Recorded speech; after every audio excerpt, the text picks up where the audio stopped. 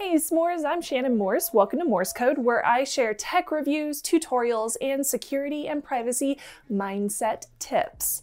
CES is currently going virtually, and this is my day 2 recap. Now, I would love to provide all of the specs for all of the things that we're seeing at CES, but usually at CES, you only have access to teasers, prototypes, or very minimal spec sheets. Sometimes they can't even tell you when a product is releasing, especially this year when we can't actually touch or get our own video of new products. So I will give you a general overview of the most interesting releases for the day. So to start us off, we have some new car technology announced. Panasonic had a very cool looking augmented display that could work as a heads-up display that would project data onto the windshield for the driver, like GPS mapping data, your speed, and little icons to show like a bicyclist on the side of the road. This thing is called the Augmented Reality HUD, or HUD. Sono Motors introduced the Scion, an electric car that charges itself with solar panels. It can go up to 255 kilometers via electricity and 35 kilometers per day generated purely by solar panels,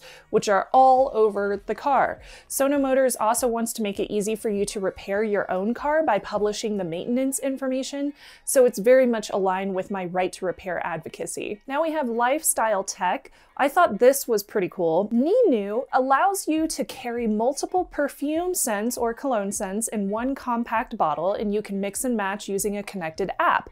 So if you want a more woodsy scent or something a little bit more floral, you can switch between them. This looks a lot more travel friendly than the little glass bottles that can obviously break in your luggage, so I like the design. For SMB laptops, Lenovo's new ThinkBook Plus Gen 2i comes with the latest generation of NVIDIA GeForce graphics. Like last year, these also have that e-ink display on the back cover. I did get to see the one last year that they have, and it was very cool. And this one does have improved performance on that e-ink screen, as well as the screen inside the laptop. For sensors, I wanted to mention Qualcomm. So Qualcomm is advancing their fingerprint sensor tech with the 3D Sonic Sensor Gen 2. This one will be 50% faster and 77% larger. I can't wait to compare this one to the Gen 1, which is currently in a lot of smartphones. Now there are tons and tons of gaming news that was released as well, so I will go ahead and start with chips and graphics. I mentioned already Intel's Tiger Lake processor yesterday. Specifically, they delved into the H series of those. Intel also promoted their new Rocket Lake S desktop chips, which should show some gaming power increases over their previous generation. On the competitor side, we have AMD. They also introed their new Ryzen 5000 laptop CPUs called the H series.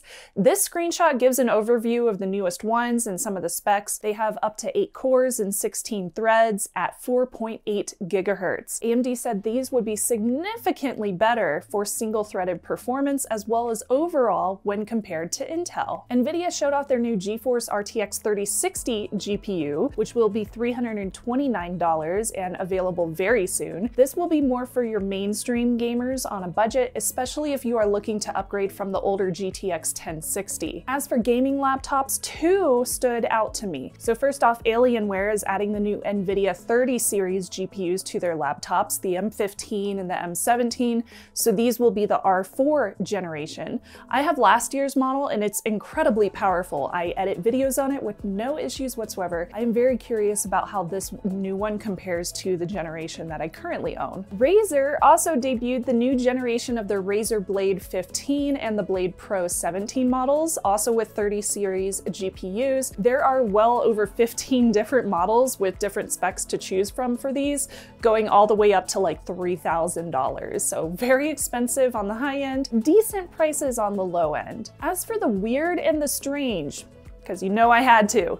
Lenovo's La Vie Mini looks a lot like the Alienware Concept UFO prototype from last year. Now this one is also a prototype, and it has controllers that attach to the sides to turn this netbook style PC into a thing that looks like a Nintendo Switch. So it's like gaming and PC on the go.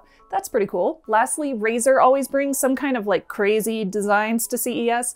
This year they showed off a smart mask, which looks so dope for any hacker. And they also showed off a fancy gaming chair. So Project Hazel is a mask with RGB lighting, of course, a transparent cover, a built-in mic and speaker, and active air ventilation for protection. Given that it's airtight, I'm interested because I wear glasses and Colorado has cold weather in the winter. You get me? You probably understand if you wear glasses as well. I would totally wear this. I would wear it when I go to DEF CON in the summer, assuming that we would be able to do that, just because of all the smoke in the casinos and because I like wearing RGB things whenever I go to hacker conventions. It's fun. Then we have Project Brooklyn, which is a gaming chair that has a retractable, rollable 60-inch OLED screen that comes out of the back of the chair. Now, while I could see Hazel being released, Brooklyn probably not, at least not for several years, and we will probably see something completely different in the future. Now, there is a lot more to see coming out this week about CES, so if you are new here, make sure to subscribe.